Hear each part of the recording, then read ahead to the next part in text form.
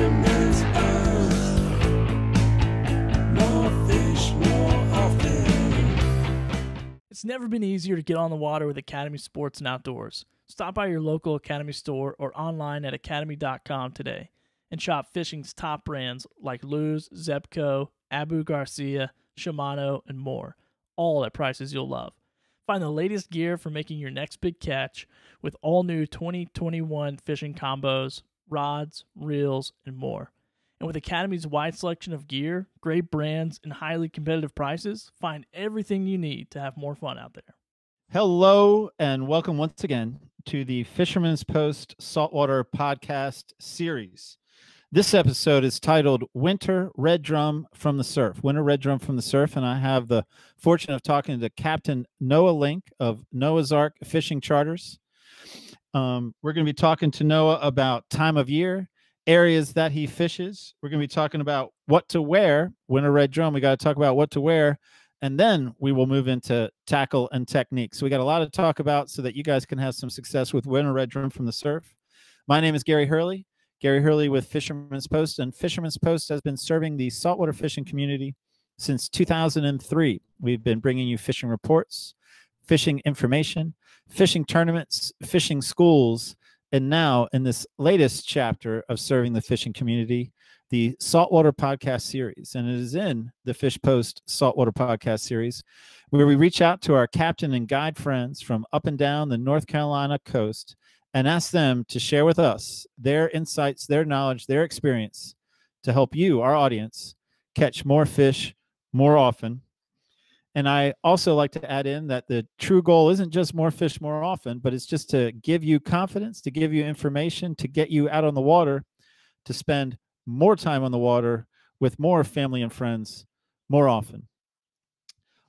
Normally in the podcast, this is where I say I am joined, as I am every episode, by my partner, my podcast partner, Billy Thorpe of Co-Pilot Studios. And Co-Pilot Studios is a podcast studio where you can, that offers podcast services. And I would bring Billy on, but Billy is behind the scenes. He is not on the camera tonight. I like to say, use your imagination why. I'm going to let you guess at why Billy, the other guy, is not on camera tonight. So it's just me. And we're going to move through some information. But just to prove to you that Billy is in the wings and he is running the show, I'm going to say, hey, Billy, cue the how to watch, how to listen. I think he paused a little bit long there on purpose just to make me hang out there. So here is our slide of how to watch, how to listen. Billy does a much better job of telling you guys to please, visit these spots, whether you like to listen, whether you like to watch. We're in numerous podcast locations, and we also ask you to subscribe. We ask you to share. We ask you to help get out the word. Certainly we're not doing this purely for the numbers, but we do pay attention to numbers, and we love to see it grow. We're getting great feedback, and it feels good. We want to continue to do the podcast. So there's our slide. And then what we do is we transition. And again, Billy is infinitely better at this than I am. I'm going to struggle in this part, but we switch over to our sponsor. We'd like to thank our main sponsor, and that would be Marine Warehouse Center. And Marine Warehouse Center is getting busy, and they are reaching out to you guys for sales, service, and parts. They've got your needs. And we got a quick video clip we'd like to play from you from Marine Warehouse Center. As you know, it's been a great year for boat sales. However, it's been really tough for customers to find boats in stock. We're the headquarters in Wilmington, North Carolina for Para Customs, Sailfish, Sea Chaser, and Carolina Skiff. Our manufacturers are telling us the high demand for boats is going to affect 2021 inventory as well. So if you're looking to get a boat in the spring, you need to come sign up with us now.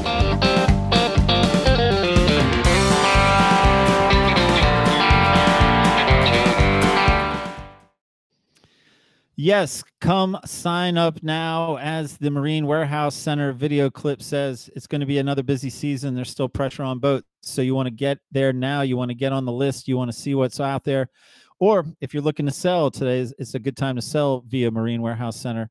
And again, they are service and parts and so much more with a location here in Wilmington, a location down Charleston Way. And, now is when I work off of Billy and try to set up some kind of attempt at humor, whether it's Emmett's New Year's resolutions, which I think I've played out So I'm going back to Terrell. You know, that guy is a hog for attention, man. He did not like when I left him to talk about Emmett's New Year's resolution. So I said, all right, Terrell, I'll go back. I'll go back to Terrell's jokes. What do you got for me? And boy, did he have a beauty. What did the fish say? What did the fish say when the eel crashed his party? You can probably see where this is going. The more the better. The more the better, he said. And right now, Billy would be, hey, that's all I need, a little encouragement. I just need a little encouragement. Look, I smiled immediately. I was taking this all too seriously out here by myself. Hey, let's look at a fish photo. Let's see what we got. And there we are, a redfish from the surf. Now, that is not a recent photo. And as Noah pointed out, man, it is a tougher man than both he and I if it was a recent photo, but it's not. We are looking ahead to warmer weather. We're looking backwards on this fish photo, and we were looking at Bill McLaughlin with an overslot red drum that fell for a mud minnow while fishing from the surf on Oak Island. You know, we're going to be talking to Noah. We're going to be going further north today. We're going to be going Harker's Island. Beaufort is sort of his backwater area. But I thought a red drum from the surf appropriate. And I'm also going to tell you guys that even though Billy isn't here, I am going to do my best attempt at filling the spot of Billy's best takeaway. Billy's best takeaway at the end, brought to you in this episode by Gary Hurley. But let's bring Noah out. Captain Noah Lynk of Noah's Ark Fishing Charters. I say out of Harker's Island, but he's all over that Beaufort area as well. That's his backyard. He covers it all. Captain Noah Lynk, welcome to the show, man. A pleasure to have you on. Thank you, Gary. It's a pleasure to be here with you tonight. Yeah, man, we have a history of doing the fishing schools together, man. You're very dynamic there. I know, active with your sponsors, and you told me about this fishing that you were doing, and I was like, man, I'm in. I want to go, and two, I want to talk about it. So tonight we're going to talk about it. Hopefully soon we go. But as I set up, it's winter red drum from the surf. So you are a boat captain, but this is something you really like to do this time of year is winter red drum from the surf. We're going to talk about time of year, areas to hold fish, what to wear, tackling techniques. But before we get to that, before we get to your knowledge and insight, it is tradition on the Fisherman's Post podcast to ask our guests 2 questions. Are you ready, Captain Noah? Yeah, let's do it. Question number 1. Why should anyone listen to what you have to say about a red drum? Well, that's a good question. It's a very good question. I've been doing this. I've been fishing for red drum since I moved to the area here when I was about, 12 years old, something like that, 13. And, yeah, I've been fishing for them, since I was really young, chasing them, and been running charters for coming up on 20 years now. And in this winter time, I've been targeting these red drum with, myself, as well as a couple of captains, former captain, and one of my good neighbors, Charlie Brown. A lot of people will remember him. Me and him both started doing this together probably 15 years ago, up and down the Outer Banks here, and doing it on light tackle, trying different baits, things like that, finding what works, where the fish like to stage up the best, what types of water, things like that, the best winds, tides to fish on. So yeah, I've been doing it a long time, and I don't know everything. I'm still learning, but yeah, I would say my advice is at least worth a listen. All right, I'm on board, and I'll tell you what, man.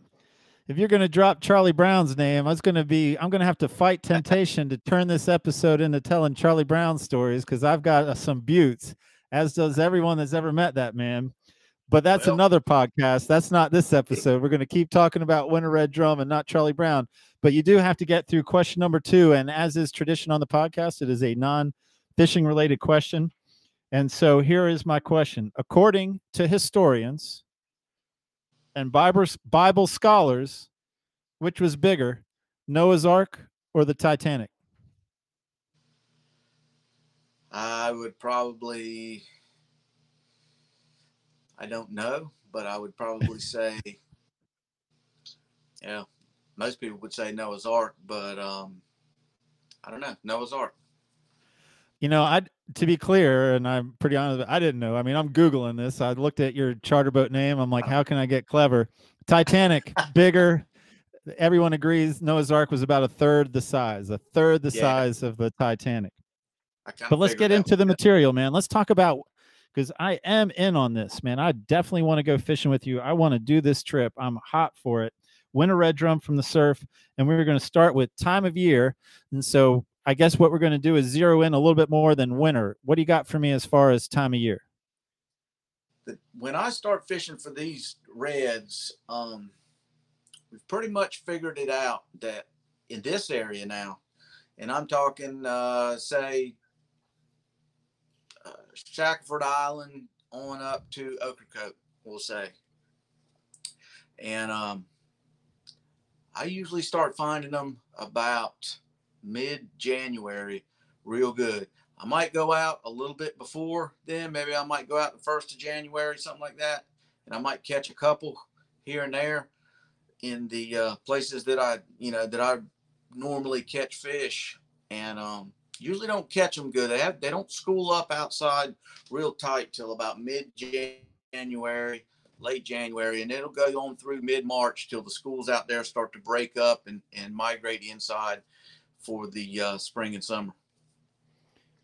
Man, any idea why it takes them till mid-January to move out there and school up? Like what the delay is, or what they're doing prior to schooling up out there? Most in the they're still going to be, up until then, the water hasn't really been getting that cold in these last years, and they're still going to find shrimp, some finger mullets, mud minnows, crabs, things like that. There's still food enough inside for them to feed on, and till all of that pretty much goes away, they're going to stay inside and feed. Then they're going to move out. And mostly what I'm finding the last 6 or 7 years, I always wondered what they really feed on out there. I mean, I know scattered fish here and there, but what I find a lot of is sand fleas, real small little baby sand fleas. And, I find that the fish, that's why I find them in the rough water is because the rougher water stirs that bottom up, and the sand fleas and the food therefore get stirred up as well, and they're able to feed. But that's where I tend to find them is, on the points, the places where, where it's a little shallower and it's breaking more, as far as the surf goes. So by shallower, man, I love specifics. By shallower, what are you talking about? Like, you might have a sandbar, that makes out, and, it might be 2 feet deep going out, and that's where it's breaking. And you can tell because, right beside it is where that wave is just going to kind of peter off and die out. But I tend to find the fish right along the edges of those sandbars and on the sandbars where the waves are really breaking. I don't find too many schools in the deeper sloughs, if you will. I target the rough places. So if it's a pretty day, you're not hot for the red drum fishing, or it doesn't even matter if it's pretty or not. It's really just wave activity. Right. The way our beaches face here, I do better, and everybody's different, but I do better on a northeast wind with an incoming tide. But it could be different, down your way is the northeast wind's going to act differently because the beach faces differently. So that's the conditions that I'm looking for. And to get those conditions, sometimes I got to wait weeks to get the wind right and the tide right. Any thoughts on why it's an incoming tide improved bite? What, any The theory only on that? re- the only theory that I can come up with is as that tide comes in, like when the tide's real low, a lot of these sandbars and points and things are exposed. As it comes in, on a full high tide, what was exposed at low tide might be 3 feet deep at high tide. These fish are coming in and feeding on that, on that high tide push. And they'll usually feed, and this is on a normal basis. I'm sure that there's times that I've caught them on falling tide, but usually that's when I'm going to find them. And I'll find them biting. They'll bite good on into about an hour into the fall, and then they'll quit. Just like all fish, when they're done biting, they're done. When they're done feeding, they're done feeding. It's kind of like us at lunchtime. Once we've eaten lunch, you can put food in front of us. We're just not hungry. I follow that analogy. I can identify with that. So as far as areas that hold fish, and I like that you're already thinking like your way versus down my way. What else can you tell us? I mean, you've already started on it. I think you said on sandbars, next to sandbars, the shallow water, wave activity. Right. But for someone that isn't necessarily fishing your backwaters, or maybe they are, give us a little bit more so that we have confidence we're picking a good place to at least try. Okay, say you're gonna fish Shackleford, Beaufort Inlet side. You're gonna want to get like right at the inlet where the point is, or maybe down the beach there might be a point that makes out. You want to get where the wave action is, even if you got to wade out a little bit. I mean, sometimes I go out waist deep, and something that that need to think about is what we're fishing with, the baits. I'm not throwing soft baits or anything. What I'm throwing, I got to be able to cut through a wind. I'm throwing metal. Basically, my favorites are, if I can get them unhooked here, my favorite things to fish with are these here. I'll put it up by the screen. That's a Clark spoon shad jig. They come in a multitude of colors. If I can get it Other on way. the screen there. I'm throwing these as well as another good metal ones to throw are the Sea Striker surf spoons. They come in gold as well as silver.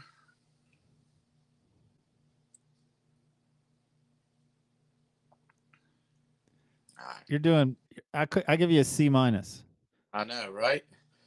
But anyway, these metal jigs right here, I've thrown all kinds of stuff to these fish over the years, and when we're throwing into a northeast wind, you got to have something that'll get out there.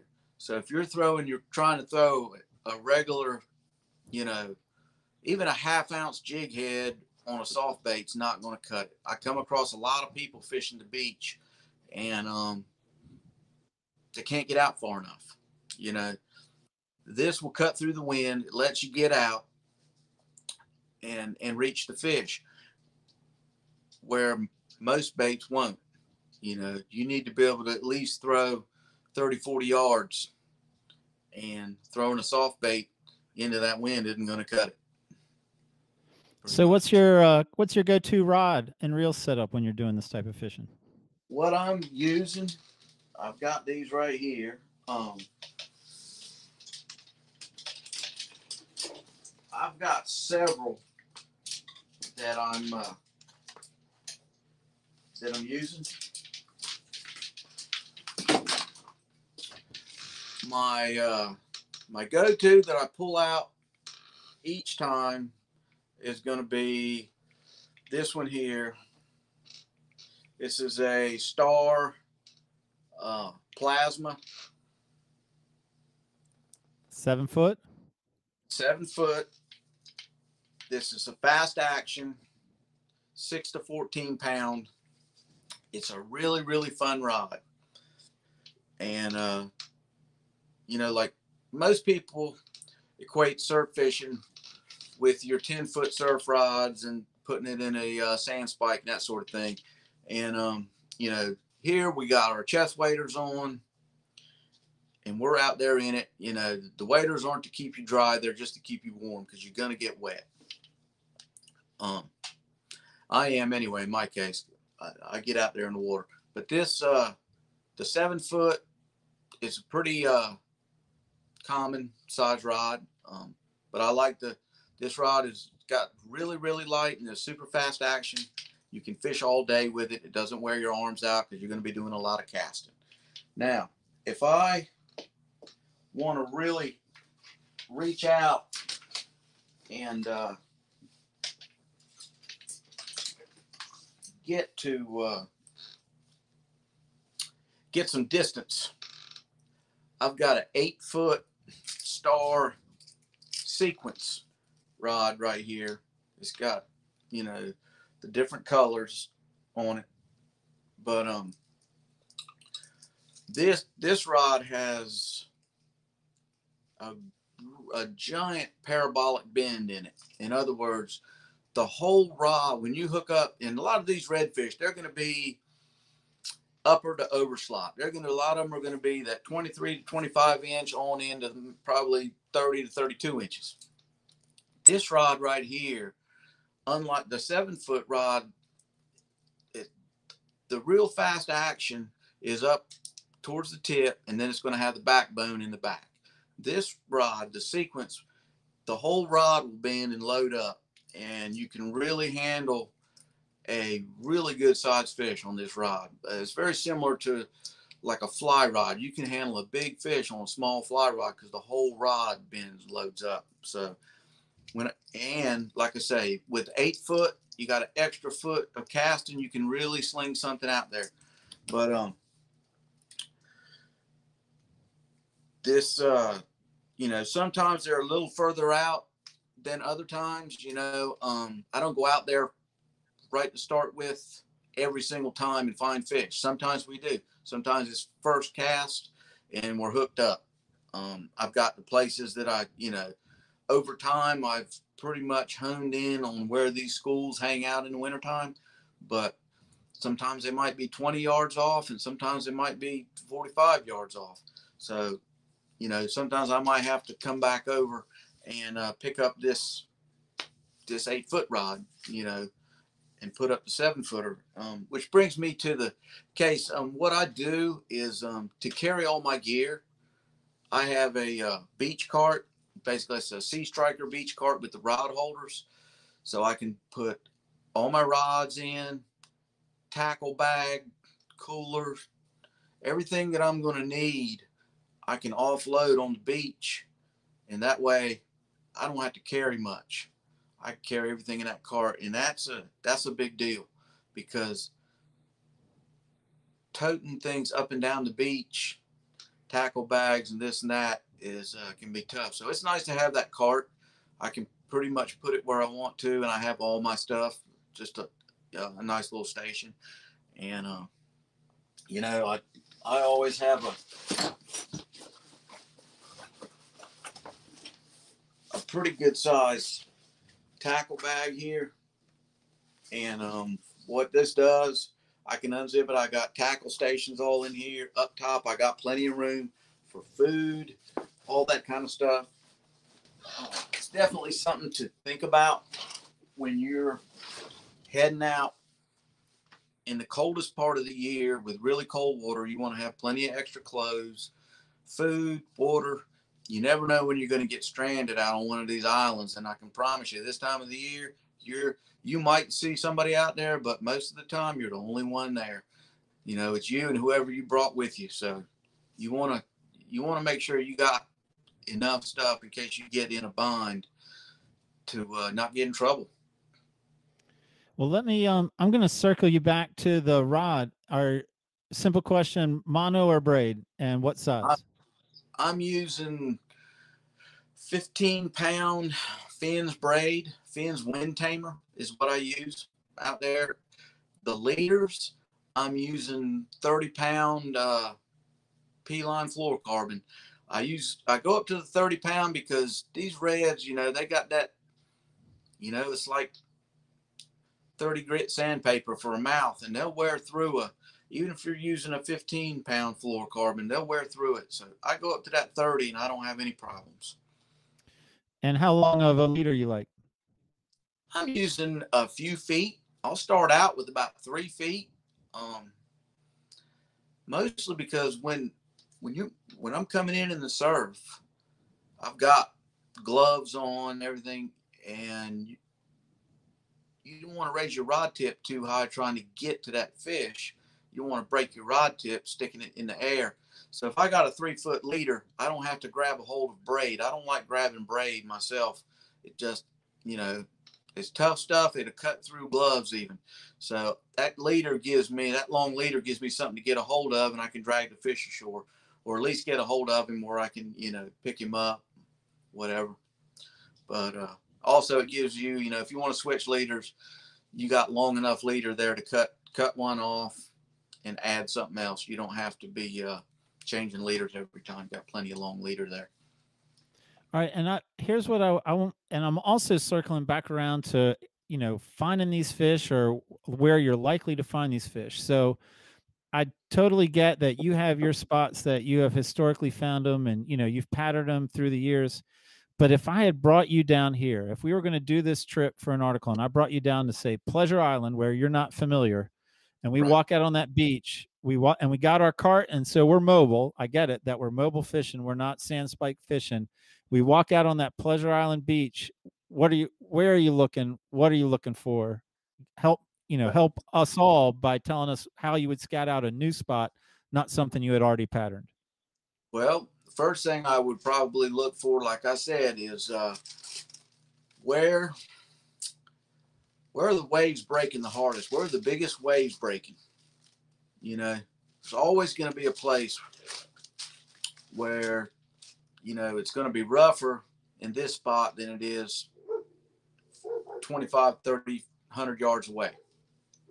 And I tell you, another advantage that I have figured out in this digital age is you can go on Google Earth and scroll right on into the beach where you're at, and you can see the shallow spots and the deep spots. You can find the sandbars. You know, I found plenty of places like that. So that's something to think about, you know. How about the waves breaking basically close to shore, man? Am I finding my red drum like right off the beach, or is it usually that sandbar that gets that first round of break? Most people can't reach the outer bar on a regular beach. I know what you're talking about. Going back to my surfing days, the outer bar is usually hard to reach, and you're going to have a deep trough in between the beach and that's why, like at low tide, the surf's going to be breaking on the outer bar. High tide, it's going to be deep out there. The surf's going to be breaking up near the beach, and that's what you want. At high tide, they're going to be behind the breakers along that beach, on a normal beach. But like out here, say Cape Lookout, you got Cape Point. You know, same like Cape Hatteras, Cape Fear down your way, same thing. There's always a point out there on the Cape, and there's always wave action out there. I mean, on these, it doesn't matter what the wind is. If it's a slick, calm day, you're still going to have some wave action there. And those are the types of places that I'm hitting.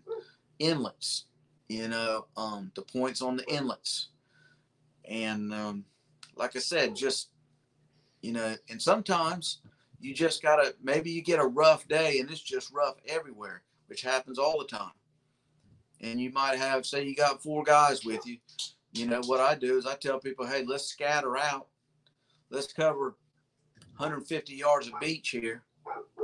And whoever hooks up first, a couple fish, everybody gather in. You know, that's where the school's at. You know, a lot of times you have to do that. You know, like I said, a lot of times you don't hit them right on the head first cast. You got to find them. You know, they might be normally be within a 50 to 100 yard area, but you still got to find them. You know, they're not going to come right to you. So if I'm throwing those one of those two different pieces of metal you showed me, right. what's the action there? I throw it out there as far as I can. It hits the water. I flip the bail, and then What I'm bring it in doing, slow and steady. Walk me through technique. well, like I said, this is one of my favorites right here.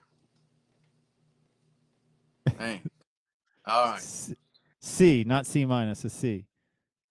You're gonna throw. It's a Clark spoon shad jig. Works really good.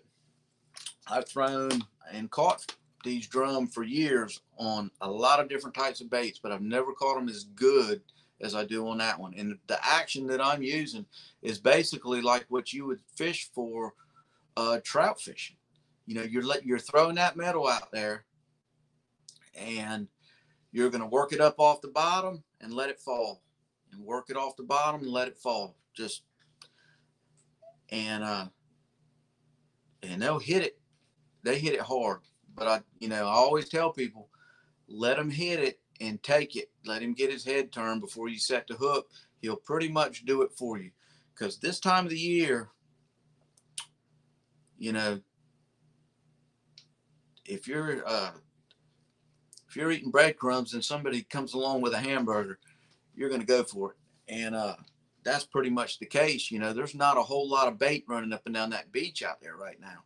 And you start putting those in there, they'll go feeding hard. You know, I've had a lot of people out there that can't believe that they hit that metal like they do. But I've literally been out there with guys fishing cut bait and shrimp, and we'll outfish them with the metal jigs. So they really do work good. They're great for casting. You can hit your mark with them. Just and you know, like I said, you work it just like you would trout fishing. You work it slow. You know, working it off the bottom and letting it fall. That's it. They'll pick it up. Man, so how about this? Like I'm your guest. You've got me out there. You're trying to put me on fish. I'm a client, and I am fortunate enough to find that fish, and I've got it. How do you coach the new person on getting that fish from the water up onto the beach for my photo? You know, what are the mistakes that people make? How do you guide them to make sure they don't mess up right at the end? What I usually tell them, and this goes back to having that long leader, I put the leader like this on everything. And I do carry some people out there to do this. The people that I do carry, take out there, I make sure that they are going to be, that they're in good physical enough shape to handle being in the surf, knocked around, that sort of thing. That's something to think about. You don't want to get out there and have an accident with this. But what I tell them to do is, look, you know, fight this fish, slowly back up. As you get him into within 20 yards of you, just start backing up. And as you get him, if you get him to where you can get the leader, just drag him up on the beach, but always keep pressure on it. You don't want to give, just like any fish, you don't want to put slack in the line, because he might just be lip hooked, or who knows, you know, if you don't want to lose him. Yeah, I just tell him to drag him up on the beach. Myself, I usually keep a pair of grips on me, but not everybody's quick enough to do that in the surf. And you know, I always keep a pair of pliers on me too. So a lot of times, you know, sometimes I'll go over and just grab them for them. But most of the time, you're going to see people drag them up on the beach just like they always have. You know, it's really the only way to do it. Trying to unhook a drum, trying to get him in your arms in the surf and unhook him, even if you're going to release it, is hard to do. And, you know, you're liable to end up with a treble hook or a hook in your finger. And there's no need in that when you can drag him up on the beach and unhook him and, you know, either put him in the cooler or stringer or release it. Okay, man. So, yeah, just dragging them up on the beach. That's the most safest thing to do, for sure. I feel like we've covered this topic pretty good, but I always like, when we're coming to the end, like to just say, hey, Noah, what else, man? What did I not set you up by asking a question? What else comes to mind? that someone wants to try this out and have the best chance for success? Anything else to share that I didn't set you Well, up to say? I'll kind of go over it quickly from leaving the dock to being out there. You want to prepare for this well. You want to go out. I mean, if you're going out for the first time, go out when it's halfway decent. Don't go out when it's 45 degrees and figure out your wind, but go out on a decent day. But like what I do, I tell people, you're going to have waders on. Don't wear jeans or sweatpants or anything that really holds water underneath your waders. Wear something that is, some Under Armour and a pair of pants that are moisture wicking, some outdoor pants, and, things that if you do get wet, you can go up on the beach in the sun, peel your waders down, and you'll dry out really quick because the material's not holding water. If you're out there with jeans and a sweatshirt on, you're going to be cold all day long. Take extra clothes, extra food for sure. Any tools that you might need, make sure you got tools, pliers, scissors, knives if you need them, whatever you might need. Because like I said earlier in the program, you never know. You might get out here on one of these barrier islands and either stay too long and your boat gets aground and you can't leave, or maybe your motor doesn't start. But anyway, just take good precautions because this time of the year is nothing to play around with, and make sure you're in good physical enough shape to get out in your waders in the surf and get knocked around enough to where if you do get knocked down, you're going to be able to get back up. Had it happen to me plenty of times, don't see a wave coming. So like I said, the waders aren't to keep you dry. They're to keep you warm, and if you do get really wet, don't take your waders off. Leave them on, unless you have dry clothes to put on or something. So just, it's the kind of fishing where I want everyone to be safe. I've had to tell some people that I wasn't going to take them out. So I know how beat up I can get, and I'm not saying I'm in the best of shape, but I'm in pretty good shape for my age, and it takes a toll on me even. So, but it's fun. I'd say go with some people, take some people out there. So don't go by yourself this time of the year. It's, not a safe thing to do. But anyway, it's great fun if you do it right, take the right stuff, prepare right. To me, it's some of the most fun fishing of the year. You're usually by yourself, maybe a few friends, but it's just a great thing to do this time of the year, especially with everything that's going on right now. It's something to do outdoors, not around everybody. So it's just a great time. So Noah, as we sort of touch base before the show, man, you are active year long. I mean, Noah's Ark is busy. You're constantly taking people out throughout the year. And so give me the highlight reel, just the highlight reel, but what are you looking forward to for the spring? What do you transition into the summer? And then what does your fall look like for Noah's Ark fishing charters? Well, this spring, these drum are going to be biting until about mid-March, and then they'll start to disperse. And I really won't have too much here for maybe a month. You might see some, it depends a lot on the temperature and the winds in the spring, but lately, last few years, our first fish have been bluefish coming in right around about the first or second week of April, and they're usually pretty nice bluefish. They show up overnight. One day you don't have anything, the next day you're covered up with them. They're usually in about the 2 to 5 pound range, and personally, I'm really ready for them to be here by then. And they're a ton of fun to catch, a lot of different ways. You can troll for them. I love to cast to them. You can throw metal, all kinds of stuff. I love to throw top water plugs to them. Shortly after that, a couple of weeks, as the water temperature gets, in that 68 to 70 degree range, you're going to see some really nice spring Spanish mackerel start showing up off Cape Lookout. And also, around the Beaufort Inlet area, they're going to be showing up really good. And the first ones to show up on the Spanish mackerel are going to be really, they're going to be good sized fish. And you're also going to see the Atlantic bonita show up then. If they're going to be here, they're going to be here then. They're going to be mixed in with the Spanish. They're going to be usually in that 40 foot of water range around some of the nearshore wrecks, things like that. And, for those that don't know, Atlantic bonita is an actual tuna. It's one of the very few that has no size limit or catch limit, and they are outstanding, very similar to a blackfin or a small yellowfin. So they're great to eat.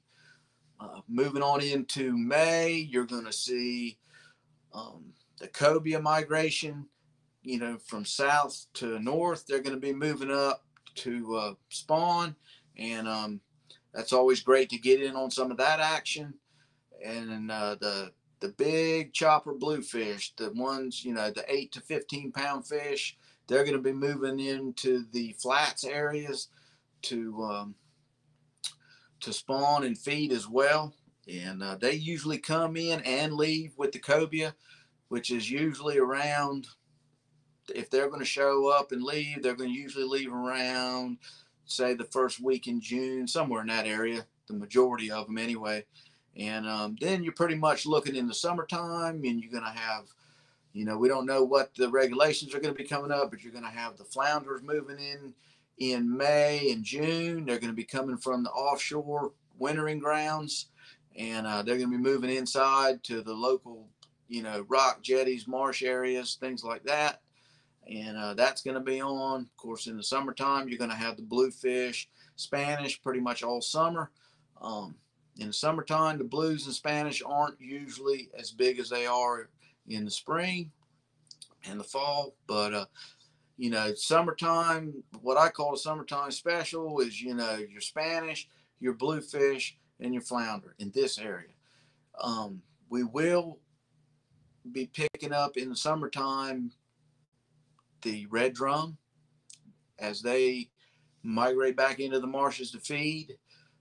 In this area, they tend to scatter out. They will school up some, but a lot of what I catch in the summer as far as drum goes, it's going to be, 1 to 4 fish in a spot. And you might, Noah, you're going to pick up. you're going to Yes. have to move me into the fall, man.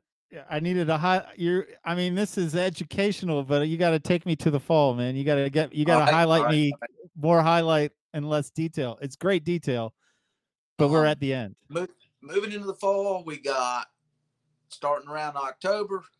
The big Spanish are going to move in again. They're going to come from offshore to come in on that last feeding frenzy as all the bait starts to move south. And once they move out, you're going to have the flounder moving behind them. They're going to be moving out as well.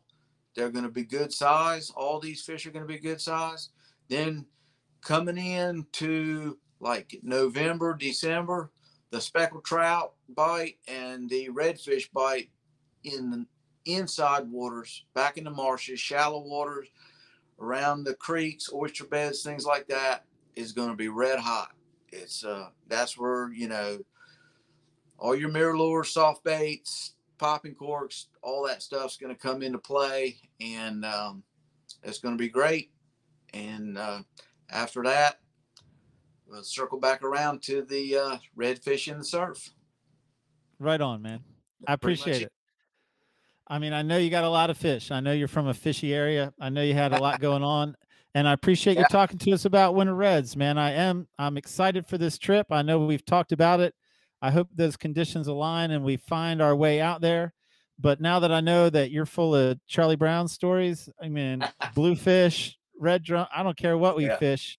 I don't care what we fish for, man. I love telling a Charlie Brown story. So I'm coming your Well, way. Put me on your calendar somewhere. And thank you for talking to us, man. Thank you for being a part of this podcast episode. I had to bring him up because he was my neighbor for a lot of years, and you talk about stories, I've got them. But Well, good. I know I get into some detail a lot of times, but I appreciate you having me here on the show tonight. And, you know, great talking with you. I hope I got a little bit of, you know, material across to some people. If anybody's got any questions, they're welcome to hit me up. You know, Facebook Messenger, text, website, whatever.